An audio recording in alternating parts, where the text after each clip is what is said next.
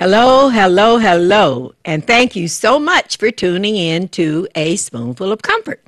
I am Claudrine Jackson. I am your host for A Spoonful of Comfort, reminding you and me that in these times of society that we're not going to be the ones that are not giving comfort. We're going to give comfort. And if you can't give comfort, at least don't give discomfort. Thank you so much for tuning in. I appreciate the privilege of your time. Thank you so much for having your TV tuned to this station, WHPR in Highland Park, that will go down in the city's history as one of the enduring institutions that have been here all these years. I'm thankful so much to R.J. Watkins and Henry Tyler for having kept it going. You know, if you've seen the show before, then you know that my husband was a member of the Spinners singing group. So this kind of place was his area. It wasn't mine. I never expected to be a part of the media. I was in the background because I always considered myself as a writer, and I still do. So I didn't expect to be in front of the camera, although my husband was always promoting me getting in front of the camera. Well, what changed my mind is being the parent of a son who cannot talk. Purvis Jackson Jr. is 44 years old now. He still can't read or write or talk or live independently. And I wrote a book about him. The book was pushed by Purvis for me to write a book about our son. And I always said I can't write about our son because it's not a success story. Every book that any parent of a child with autism wrote was, this is how I cured my child. So I could not write that book. So Purvis always said, you can't write that book, but you can write about having a son with autism. You can write an autism story, because every autism story won't be a success story. So because of the two Purvises, the Purvis up there and the Purvis down here, they keep me busy. And I'm blessed to be able to talk. That's the easiest thing in the world for me, but I have a son who cannot talk. So that's how the Purvis Foundation came about. I started the Purvis Foundation based on Purvis Jackson Sr., and for years we discussed what can we do to help children with handicaps, because being a parent is a difficult job no matter what. But being the parent of a child with a disability is even more difficult. And being the parent of a child with a disability who is poor, that's worse. So those are the parents that the Purvis Foundation tries to help. And we can't help everyone. I really wish we could do more than what we do. But our Purvis Foundation is based on the starfish story. I've told this starfish story before, but it's one of our guiding principles. This man was walking along the beach, and he was throwing starfish back into the water because they had been washed up on the beach, and if you didn't throw them back into the water, they would die. So he's throwing starfish back into the water. And another man comes along and says, "Why are you doing this? It won't help. There are too many starfish on the beach. It won't make a difference." So the man picked up another starfish and threw it into the water, and he said, "It made a difference to that one." That's the attitude of the Purvis Foundation. We can't make a difference to everybody, but we can make a difference to somebody. So I want to thank the people that have donated to the Purvis Foundation through the Network for Good, through Facebook. And these donations are anonymous, so I don't know who you are that have made these donations, but I thank you, I thank you, I thank you. If my son was able to talk, he would also thank you. And a lot of the people that the Purvis Foundation helps cannot talk. So you can reach the Purvis Foundation at P.O. Box 04422, Detroit, Michigan 48204. You can reach me at that post office box. You can also reach me by email at Jackson Claudreen, that's CLAUDREEN, Jackson Claudreen at sbcglobal.net. And Facebook. The foundation is on Facebook. A Spoonful of Comfort is on Facebook. I also do a blog called A Spoonful of Comfort, and it's on the internet. If you go to aspoonfulofcomfort.org, you can read my blog. And it's also, if you go to aspoonfulofcomfort.org, you will see the artwork that my son did. Now, when I talk about A Spoonful of Comfort, it's greatly needed now. Everyone has a spoonful of comfort, because a spoonful is the minimum of anything that you can give anybody. So if you can give a spoonful of comfort even when you don't feel like it, that's how you get your blessings. Remember, a soft answer turneth away wrath. That's one of our scriptures. I don't have the exact location of it, but you heard it, you know it, and somebody will let me know. Also, Proverbs 16:24, pleasant words are like a honeycomb, sweet to the spirit and health to the bones. Now, doesn't that make you feel that like pleasant words are more effective? Pleasant words are far more effective than harsh words. And then you never know what someone is going through. You never know what has happened in their day. And there were times with me when I was really going through a lot of tribulation and trials and turmoil. But to see me, you wouldn't know it, because we don't always wear it on our face. So you never know what someone is going through. So try to remember pleasant words. Pleasant words.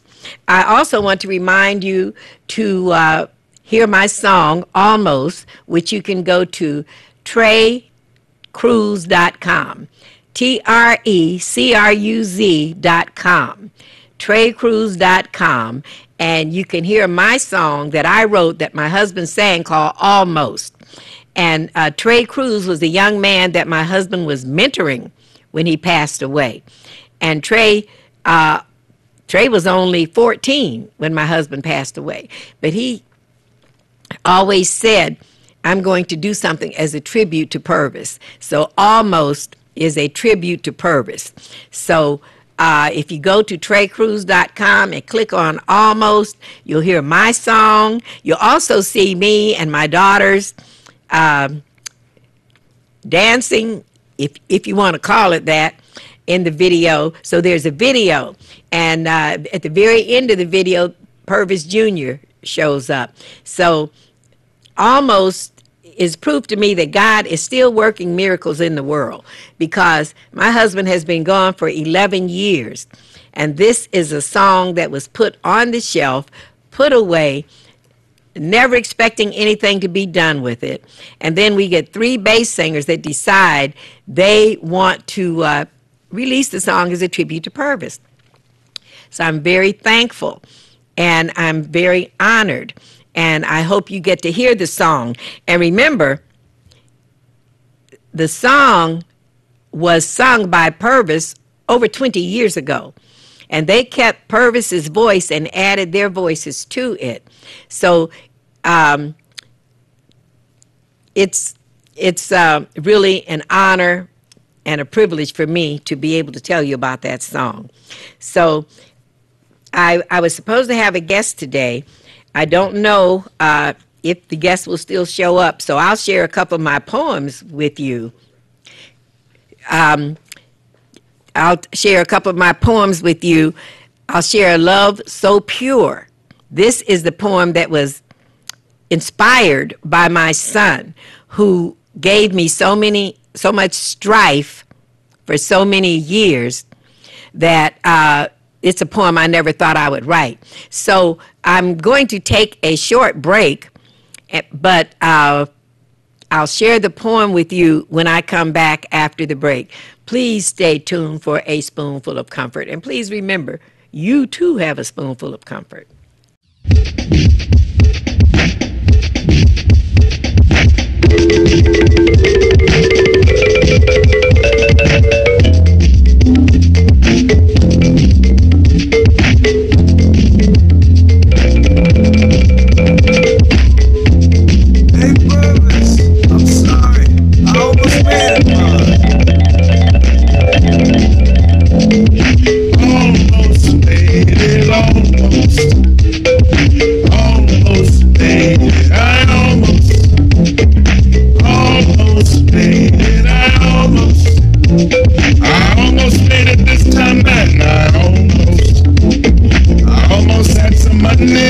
Because I almost won. I almost missed the rainstorm. I almost saw the sun. I almost had a lover, the one I always loved. Almost was in love with me, and now I do love. Almost, baby, almost. Almost, baby, I almost. Almost, baby, I almost. I almost made it this time. I almost thought I could relax because my day is done. I almost thought I should come and my work was almost done. I almost remember that I smiled. I almost stopped my crying. I almost said that I can't walk my single this fight. Almost, baby, almost. Almost, baby, I almost. Almost, baby, I almost. I almost made it this time, man.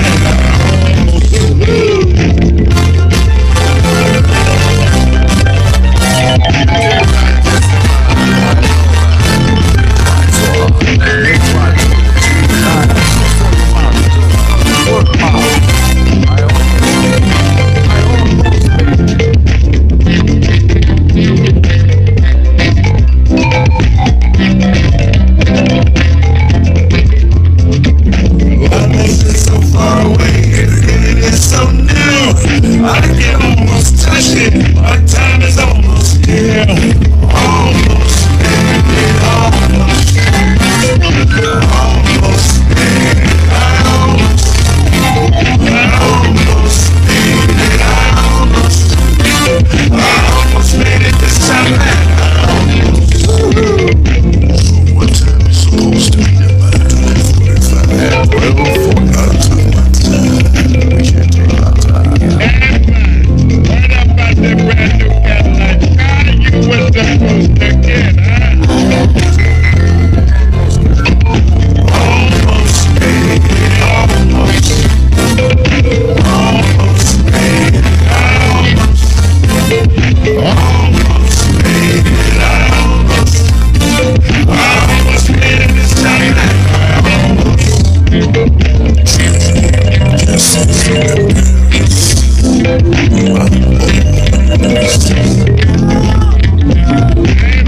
What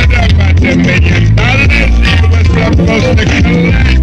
were supposed to collect, huh? Are you having fun? You almost made it.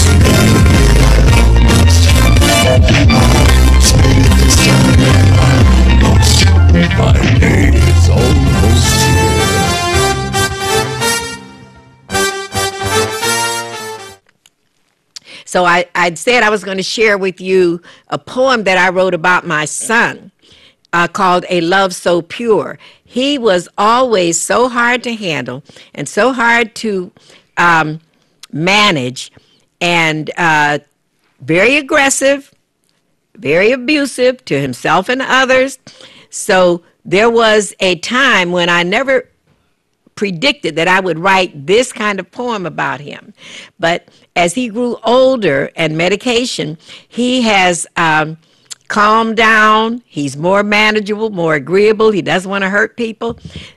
So he used to get me, he's taller than I am, and he would get me by the shoulders and just hold my face in his hand and smile at me. It was the most beautiful feeling, and that's what inspired A Love So Pure. A love so pure that I am sure it's coming straight from God. This kind of love comes down from above and right into my heart. Your smiling eyes are a big surprise that I never thought I'd see. So who knew that one day you would be smiling down at me? How could I guess that I'd be blessed for taking care of you? You've taught me a lot of things about how love can be true. I never thought the day would come when you'd be teaching me, but now I'm sure that when love is pure, it's unconditionally. I see my guest has arrived. We're going to take a short break so that we can get her situated. She won't have much time, so I'll let her do all the talking. So we're going to take a short break again.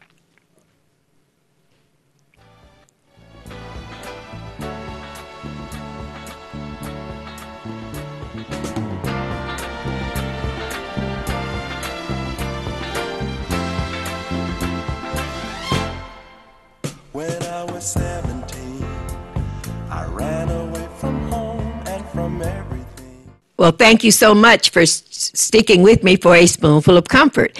As you see, my lovely, talented guest has arrived.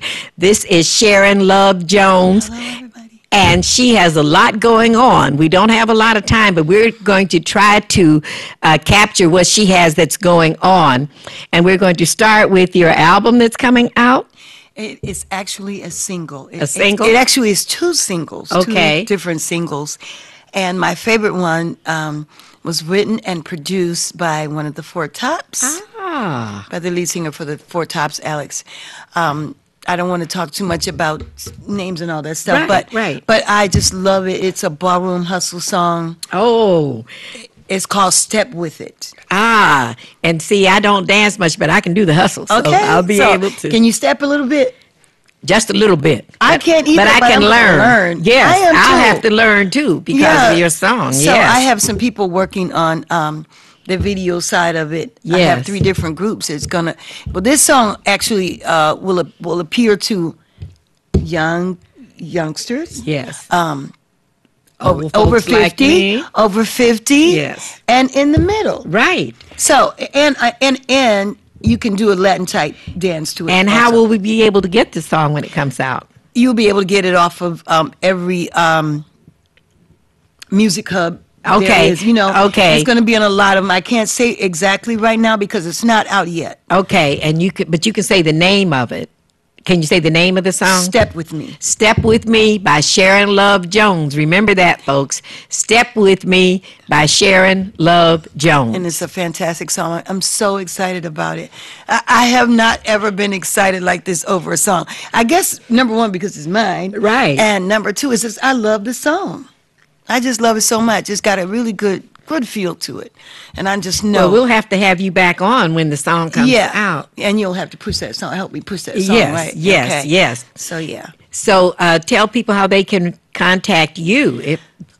I can be contacted through email, and my phone number is 248-259-4278. My email address is shajones906@gmail.com. Are you a Detroit native? I am. I'm a Detroit resident. I live over in the Bagley area. Oh, okay. Off of So born and raised in Detroit? No. I was born in Mississippi, raised in Saginaw. My mom died when I was 3 years old, and I was living in Mississippi. Then my grandmother, she was a Saginaw resident. And that's where I resided. My career brought me to Detroit. Okay, wonderful. So, I'm not going to tell you how old I am. Well, I will tell you to guess, but you won't guess. I'll tell you how old I am because I tell it because I want because people you're to proud. know. You're still yes, beautiful. Because I'm 80. Oh wow! And I turned 80 in June. I never would have guessed. And I have a poem that I wrote called "I'm 79." Okay. But I wouldn't read the poem until I got 80. Okay. Because people were saying, "Don't tell your age, don't tell your age." But I thought I need to let people know that you can get 80 and still have it's okay. your juices flowing. Yeah. So. And rub some of that off on me. Because I'm not ready yet. And I want you to know that I met this lady at the Sunrise Legacy Awards that were held at the Dearborn Performing Arts Center. And she looked beautiful. I love the outfit that you had on. And she sounded great. And I said, I've got to have her on my show. So I'm so glad. Grateful. I'm so grateful that you have me here today.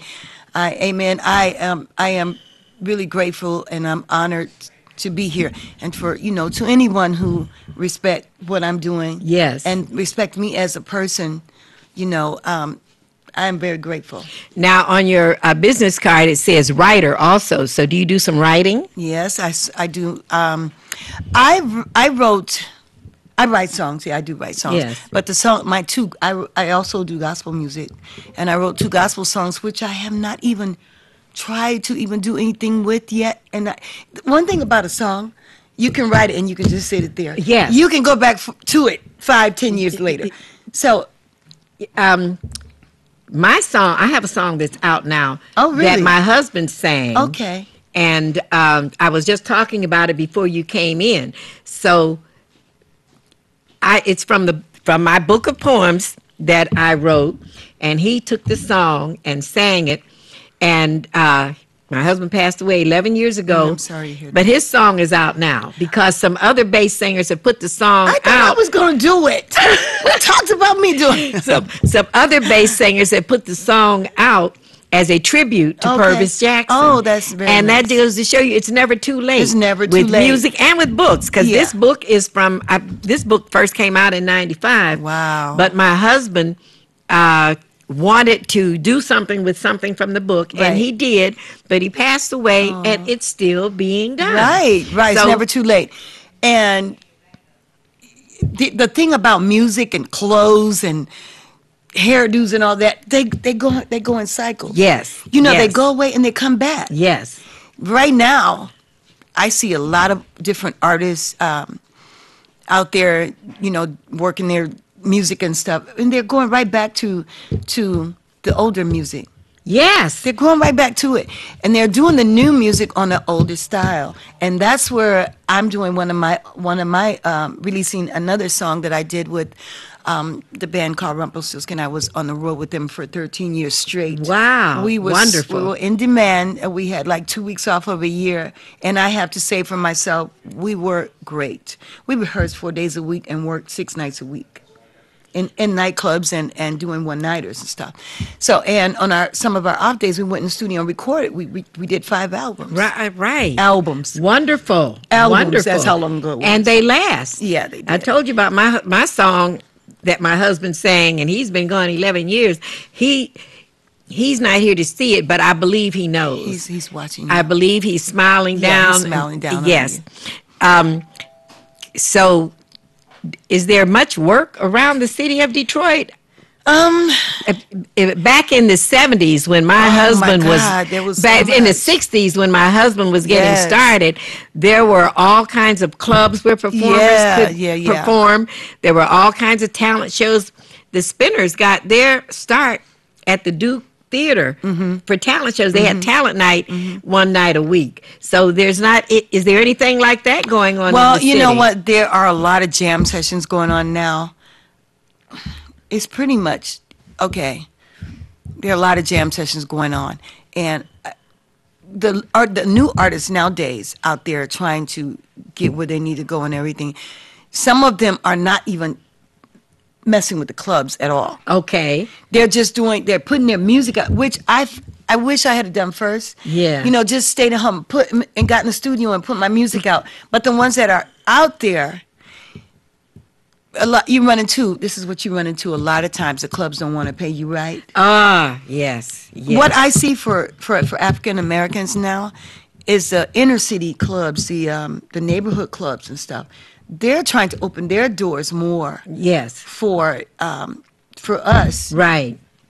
And the suburbs are not. They're closing their doors for us. Yeah. Okay. So more, you see it more and more. So that's where a lot of the artists are getting their experience from.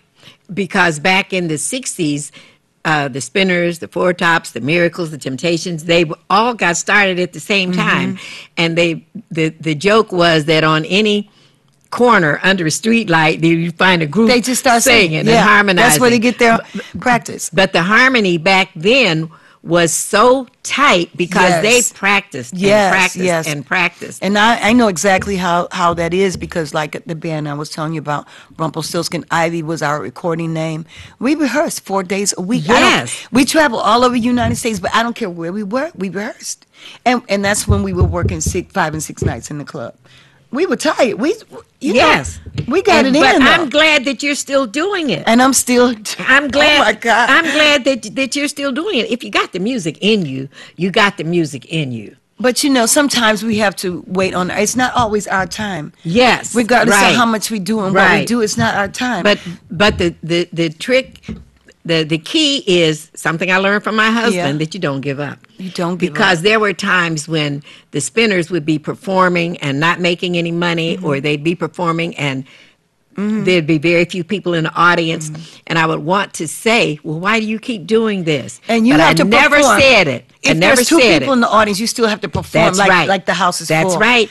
And that's where you get it up here, Yes, and that's one of the things that he would tell me, because I worked at the 20 Grand. And are you old enough to know about the 20 Grand? I wasn't here, but I do know about it. And the 20 Grand, the artists worked 10 nights in a row, 3 shows a night. So they really worked hard. That's how I work overseas. Is it? Yes, I have to ask. After 2 months, because I do doubles on the weekends, and 7 days a week in the club. Yes. You have to ask. That's work. That's a lot of work. And you got to be strong. You can't, it takes a certain kind of strength to go in there, go in it like that. And I work so much, and then my body breaks down, and I have to demand time of course, off. because everything has to. Yeah. You have to Your body charge can only take yourself so much. Yeah. You have to stop and recharge your batteries, because you're putting out so much. Right. But I'm glad that you are, because music is therapy for the soul. Yes, it is. Music is the great equalizer all over the world, as you know, because you say you've appeared overseas. Yes. Music is the same everywhere. It is. And music is a great equalizer for everyone. Yes, I've been on trips, and the music comes on. You might not understand the words, but you understand the melody, beat and the melody and the voice. Yes. Yeah. So you got to continue to perform. And sometimes I feel like, oh my God, I want a job. I want a 9 to 5. But then again, But I didn't go to school. I've been a singer all my life. Well, because the music is in you. So I have to try another area. That's what you're supposed to do. The music is in you. So. You are supposed to sing. And if it's in you, like writing is in me. I write so much. But my husband used to always say, I've got to do something with this writing. Yeah. With your writing. And I'd say, no, that's not necessary. But he always wanted to do something and put my writing out to the public.